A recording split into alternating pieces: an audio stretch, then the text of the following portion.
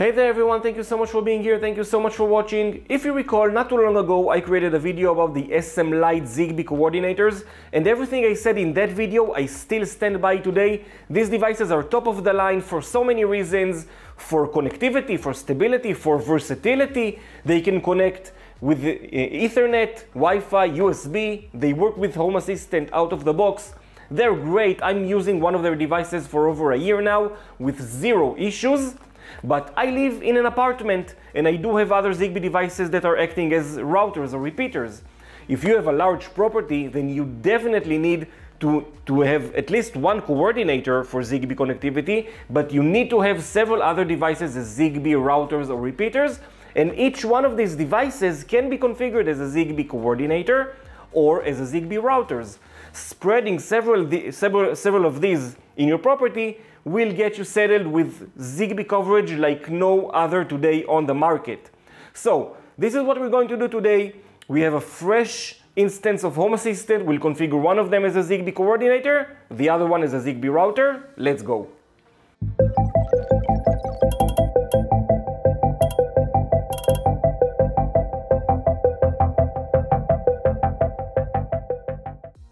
Alright guys, so I'm going to start with the full disclosure here. All the devices that I'm working with today were sent to me free of charge by SMLight, but they're not sponsoring this video, and all the opinions about the devices are completely my own. I stand by my opinions on them. They not only met every one of my expectations, in certain areas they even exceeded it. I couldn't be happier with these devices. They're, in my opinion, top of the line. SMLight does have a few other models or several models they offer. They do a great job in explaining the differences between them and comparing them. They also do a good job in explaining or ranking the chipsets that have certain models have in them, so you can make, with just a little bit of research, you can reach the right conclusion on which device will be the best for you. Today I'm working with the SLZB 06P10 as the coordinator and the P7 as the range extender or router. Another quick note here: you might hear along the video some construction sounds, the result of construction going on just next door, and I really can't control it, so I apologize in advance. Alright, let's get started. I'm going to go and plug in my SLZB Zigbee coordinator. And as you can see, we are working with a fresh vanilla instance of Home Assistant. There is no ZHA right now configured. I'm going to plug in the device to PoE and we'll start, and in a minute or two we'll see it discovered in Home Assistant. So let's go ahead and start that. Alright guys, as you can see, I've taken the device. In this case it's the SMLight SLZB 06P10. I've connected it to my network. It's also powered by PoE, and now we're ready to start configuring it. Alright guys, so as you can see, it didn't even take a minute. The device was discovered right here, but I'm not going to jump the gun here and start adding it to my Home Assistant.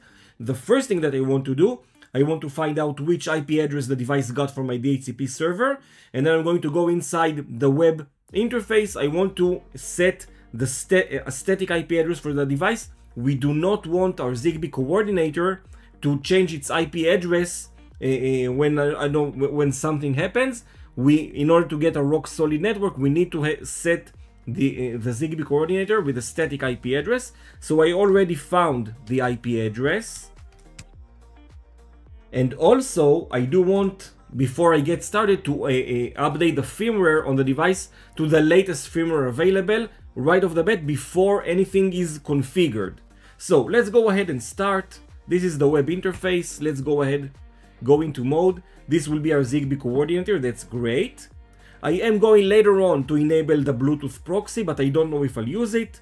My connection mode is indeed Ethernet, but we can change it to Wi-Fi. In fact, I will try to show it maybe in this video, maybe in another video. But these devices can be configured as a Ethernet connection, Wi-Fi connection, or even directly with a USB, like a USB dongle.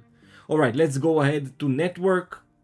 Let's change it from DHCP to the exact IP address that we want the device to have. In my case, This will be the IP address, and of course the gateway. DNS is fine. And let's click on save. Alright guys, I'm just going to share with you a little glitch that I encountered. Before I just clicked on save, but nothing would happen. It was completely malfunctioning. So what I did, and I will show you of course how to do it, I went and upgraded the firmware to a newest firmware, and now I went back to the network tab, placed all my previous data like the IP address and the gateway, and now when I click on save, I do get a prompt to reboot and go to the new IP address, which is what expected. So if you encounter that behavior, just go ahead and update your firmware. Now I'm going to wait for the device to finish the rebooting, and I will go to the new IP address. Oh, it even take a minute, and it did it automatically for me, which is a great touch. And guys, just a little note from the future, I'm adding in editing, we will touch on it more thoroughly later on, but in order to update the firmware on your device, you'll just need to go into settings and tools, firmware update, check core updates, check Zigbee updates, do the latest to the latest firmware and Zigbee updates you can find, and that's it. We will see it in action in a bit. So now with the new firmware installed, if I go to mode, we can see that now we can even turn our device to the matter over thread sort of coordinator or a edge router, and that's a great touch from SLZB. So now the device, there are a lot of other things to configure. We are not going to go through all the options in the web UI. If you want to see that, please go to my previous video I did about an overview of the SLZB devices, and I will put a link to this video in the top right corner. Now that the device is configured with a static IP address, now I want to go to my Home Assistant and configure it on the Home Assistant side. So let's go ahead and do that. Alright, let's go to Settings, Devices. The SLZB entry is waiting for us, so let's click on Add.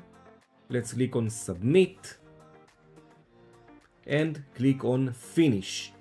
Great. The device is ready, and the SLZB integration, that is. And now we want to add the Home Assistant ZHA integration, which is what I usually use with Home Assistant. So let's go to Settings, Devices, Add Integration, ZHA. Alright, when we encounter this menu right here, it's easier than you think to figure out which option you need to select here. For example, if I'll go back to the SMLight sort of portfolio website, this is our device that we're using as a coordinator right here, and we can see that the chipset is the CC267-4P10. If I'll go to my Home Assistant, I can see that this will be the relevant option for us to use. So let's click that and click on Submit. And in terms of what we need to enter here, let's go to our SLZB device web interface, Z2M and ZHA. Let's select ZHA, and this is exactly the string. The SMLight device gives us the exact string we need to enter right here. So let's click on Submit.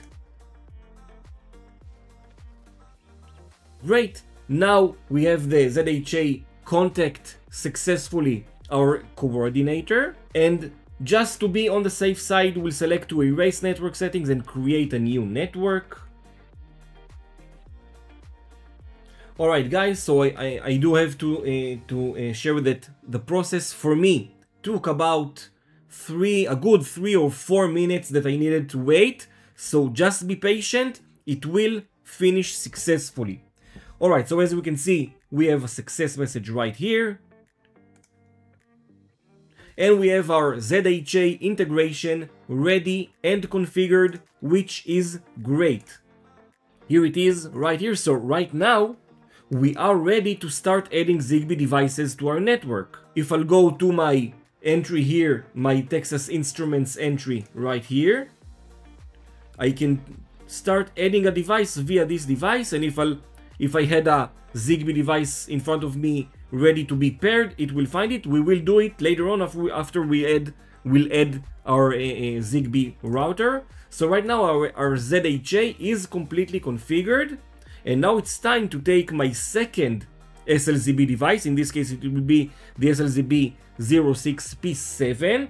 I'm going to connect it in another portion of my apartment, again with PoE, but they will be relatively about, I don't know, 10 meters from each other, but it will simulate a real life environment. So I'm going to pause the recording and do that and come back once it's done.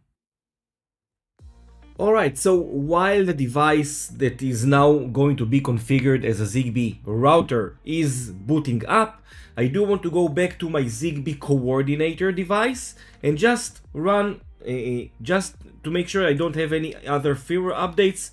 We'll go into the web interface, we'll go into firmware updates, let's check for core updates. I'm not going to bother with dev kind of firmware updates, at least not yet. Let's stick with the stable ones. We are already on the latest firmware updates, so that's great. If you're not, flash it. Once done, let's check for Zigbee updates.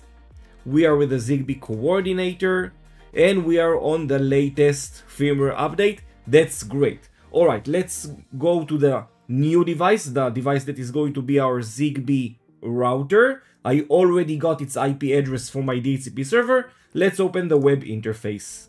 Alright, so I switched over to my new SLZB06 device. This device is going to be my Zigbee router. The first thing I want to do before doing anything is firmware updates. So again, let's go to settings and tools, firmware updates, check core updates, and let's flash the new, at least to date, 2.7.1. Let's flash it and let's wait for it to do its thing. It shouldn't take long, maybe a minute, maybe two. I'm going to pause the recording right here and resume it once this is done.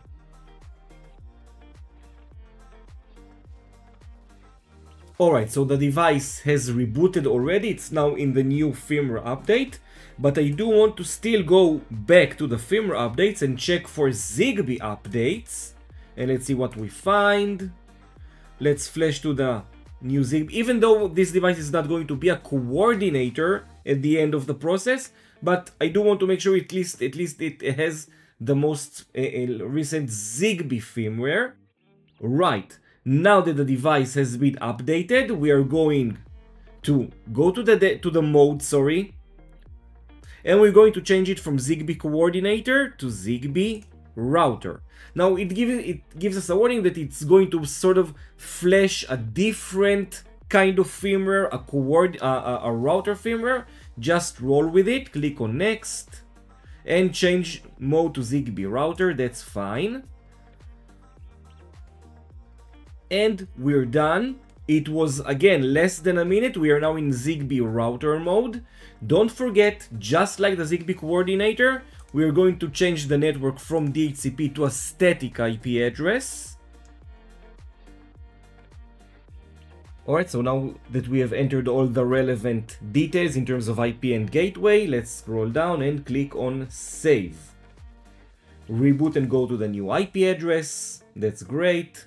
Again, this will probably take less than a minute.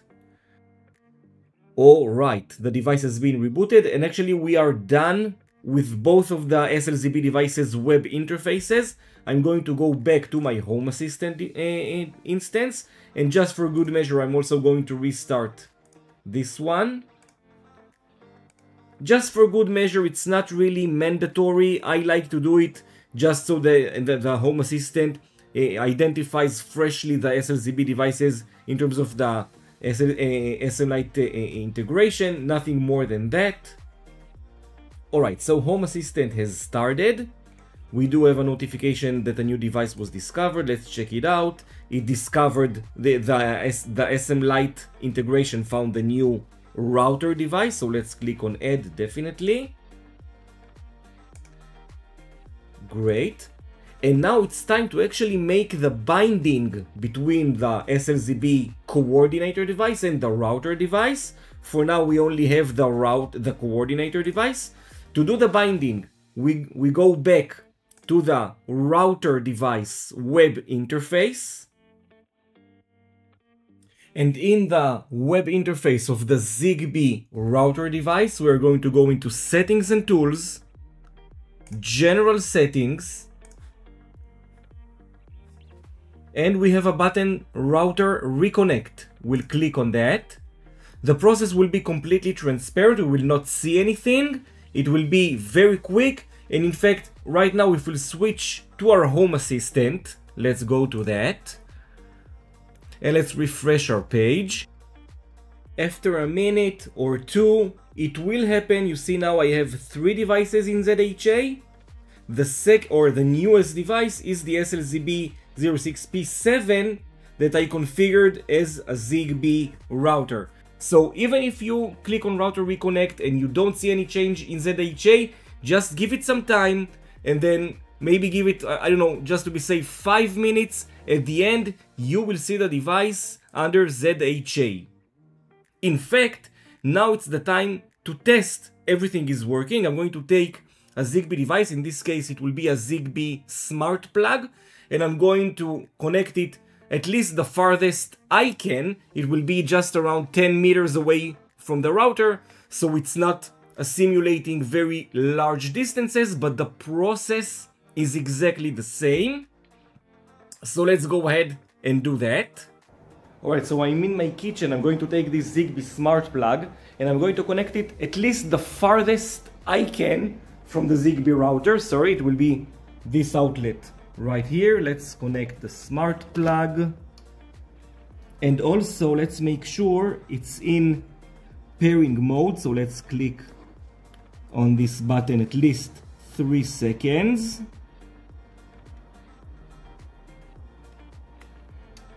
Alright, so now it's in pairing mode.